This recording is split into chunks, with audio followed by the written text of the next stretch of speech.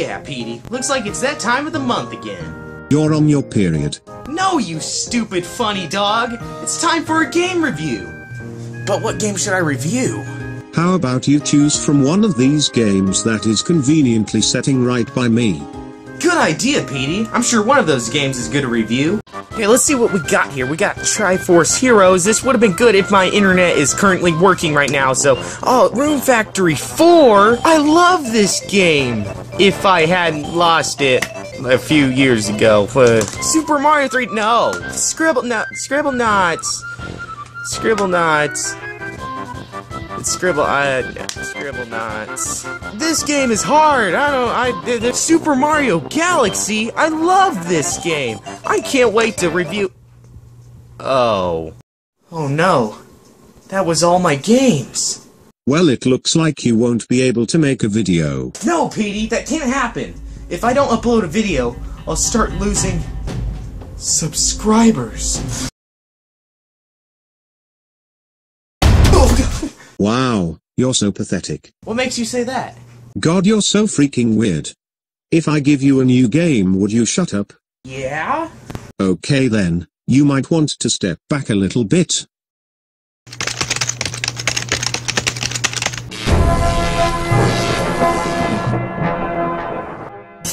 Whoa! What kind of game is it? Some say it was created by God himself. And rumor has it that from just hearing the name of the game, would make you crap yourself from its pure awesomeness. Don't worry, Petey. I can handle it. What's the name? Portal Knights!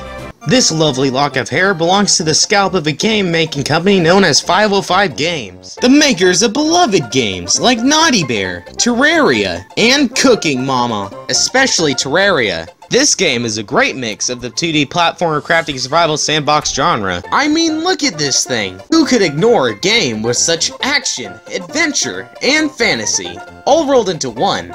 But what if this game was in 3D? And I'm not talking about 3D glasses, I'm talking about something like this! Stuff like that. Real cool stuff like that. I know what you might be thinking. Jake, I own every version of Terraria! Even this one! And there's not any 3D! That's not good 3D! Well, as much as I'm making it sound, this is not another version of Terraria. But besides being 3D, what's so different about this game from Terraria? But I'll get into that later. But we're gonna see the other stuff that this game has to offer by playing it! Let's start that right now. We're gonna start playing right now. Unlike most popular sandbox games, Portal Knights has a story. The basic gist of it is that the world was torn apart by the fracture. And now the only way to travel between the torn parts of the world is through ancient portals, who they are guarded by covetous fiends who thrive in the darkness. And now the world needs a hero who can restore light to the portals and reunite the peaceful realm. And what better person to do it than this guy? I mean, look at him. He definitely doesn't look like he would kill you in your sleep. One of the other things that makes me think this game is very identical to Terraria is the character creating mechanic. Of course, you got your traditional options like your hair, face, eyes, and voice. Wow, some serious coding went into this. Even if there's only 2 voices to choose from and they sound the same. You can also pick a class for your character. You can pick from Archer, Mage, or Swordsman. Traditionally, I would go with Swordsman because I'm more of a close combat fighter. But since I gave this guy really, really big eyes, I decided to go with Archer. Now all we have to do is name him. Yeah, there we go. This is probably the most appropriate name for this individual. It's the word that the witnesses will use when describing him to the police. And now that we got all that crap done, it's finally time to start the game. Whoa! Whoa, my whole life flashed before my eyes. Most of it was spent in front of a computer screen. Oh well. In all seriousness, this game is amazing. The world in the game looks well designed and pretty cool. It does have a Minecraft feel to it, given that the whole world is made of blocks. And by world, I mean gigantic floating island. And obviously, this game does have the traditional crafting survival stuff, like crafting stations, combat, and building. And also, who could forget punching trees? Punch that tree, keep on punching it, it's gonna break someday. Punch it so fast that your hand turns into a nub. There are 4 different crafting stations that allow you to craft different items. The workbench allows you to craft furniture in different blocks. The furnace lets you smelt ores and make ingots. The anvil lets you make tools with different ingots. And the altar lets you awaken the demon in your soul. And also, the building mechanic is great too. And with all the furniture and blocks you can craft, it gives you more options to use when building. The combat is okay, I guess. It's a little dry when you only use one kind of weapon. It's more fun when you use different weapons from other classes. Yeah, but that's regular stuff you can find in a lot of survival sandbox crafting game stuff. What makes this game so different from the other games like this genre? And if you're wondering all this, then hold your horses, cause I'm about to explain it. Like I mentioned earlier, the whole story and game is revolved around you reuniting the world through portals. You can find these portals randomly generated throughout the land. But Jake, this doesn't look like a Stargate portal thing. This looks more like a tiki. Well, that's because it isn't activated yet. To reactivate the portals, you need to collect portal shards. You can sometimes collect them from when you kill enemies or mine blocks. Portal shards are used to make portal blocks, which you also use to fill in the center part of the portal with to reactivate it. And here's another question you might be thinking. Jake, where did these portals take you? Well, to different worlds, or lands, or wherever the crap you want to call them, they just take you places. This actually makes up for having limited worlds. And because of this, not only can you explore one floating island, you can explore a whole bunch of different floating islands. And I totally respect their decision on this instead of going with the infinitely generated terrain like Minecraft has. I actually bought this game blindly, only knowing it was a sandbox game and was developed by 505 Games. And the only exploring part was traveling to different worlds through portals was kind of a bummer for me. But after a few minutes of playing, I realized it's actually pretty cool. It gives a greater sense of adventure because you never know where you're going to end up next. You could end up in a desert, a tropical land, or whatever this place is. Pumpkin Land? Which I would automatically assume that's what it's called because there's pumpkins everywhere. Looks like the Great Pumpkin is coming early this year. Hear that, Linus? You better get your act together, he's coming for your soul! Besides the biomes, there is a great variation what you can find in the different floating islands. Like the different enemies, the ores, the plants, etc. And as you progress through the different floating islands, you'll find different ores, the enemies will be stronger, and more plants! And in some of the floating islands, you can find structures, including dungeons, which are fairly disappointing. Despite which island you're on, most of the dungeons will be the same. But the one thing I've noticed that is recurring throughout all the different dungeons is this. That's a flying eyeball! That's a flying eyeball! Okay. Why?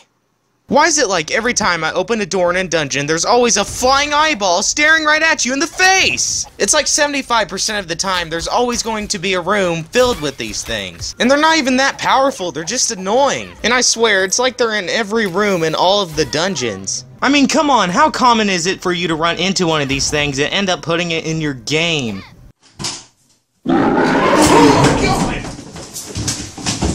Okay, I guess it's pretty common. But besides treasure and more monsters, you can find unactivated portals in the dungeons. I reactivated it and went through it, and as usual, ended up in another floating island. But there was a catch to this island. In order to reactivate the portals in this island, I needed to collect yellow portal blocks. The blue portal blocks are the first ones you start out with, and they only take 2 blue portal shards to craft into 1 block. But the yellow portal blocks require 3 yellow portal shards in order to craft 1 block. One of the things that's annoying about this is getting the yellow portal shards. The shards have a lower chance of dropping from enemies than they do with blue portal shards. But as you go from portal to portal and discover new islands, at a certain point you'll have to start using yellow portal blocks to reactivate further portals. And it doesn't stop there. There are other 2 different colored portal blocks, in which of course they are harder to get and they need more portal shards to create 1 block. I honestly think this is a weird way to make the game last longer. You could just make more levels, but And since we're almost done talking about stuff related to portals, maps! Who's the guy you need No, to no, know? no, not that You got map. a place No, to go. What's no, my name? no! By pressing the M key on your keyboard, it'll pull up a map that shows you all the floating islands you've been to. It also tells you the name of the floating island, what enemies are there, and what kind of ores you can find there. But the map is not only used for that. You can use it to fast travel to any island you've been to. Using the map is just like going through a regular portal, except it's more accessible. God, there's so much stuff in this game! I swear, this driver's manual is a lot easier to remember. But if you think we're done there, no! I have one more thing to show you. And now is time to go to the worm pit. Here it is, the worm pit. It's finally time, and holy crap, this boss fight is amazing! Yes, basically the boss is a gigantic worm, and to defeat him, you gotta hit his tail, which knocks him over, and you gotta slash his face until he dies! And man, I'm just baffled from how good this boss fight is. It's like a Legend of Zelda boss fight. I guess I'm just not used to seeing highly programmed things like this in other games like Portal Knights. I'm probably used to the crappy Minecraft boss fights. I would also like to mention that the music that plays in the background while you battle it out with this monster is awesome.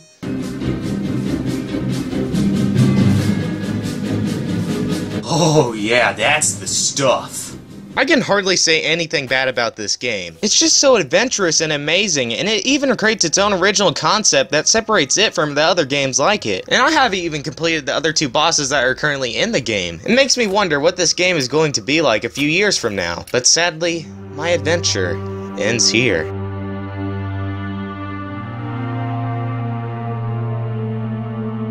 Someone once told me, as one tale ends, another may go on. But it wasn't really a person that told me, it was more of a quote I found on the internet. But Portal Knights would forever be a game that is closest to my heart. Now is the time for— Jake, my doggy dish is empty, go get me some food. Would you shut up, Petey? I'm trying to do something cool for my video! No, you shut up. One day dogs will rise up over the human race and then you'll be the one that has to eat out of a dish. God. Now is the time for you, the people, watching this video, to start your own tale, an adventure not even you could dream of, and finish for what I have started, known as the game Portal Knights.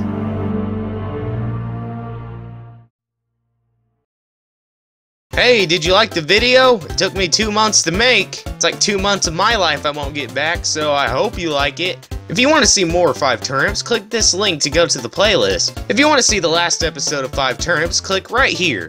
And if you want to, I don't know, subscribe, it's right there. You can click it. It won't hurt.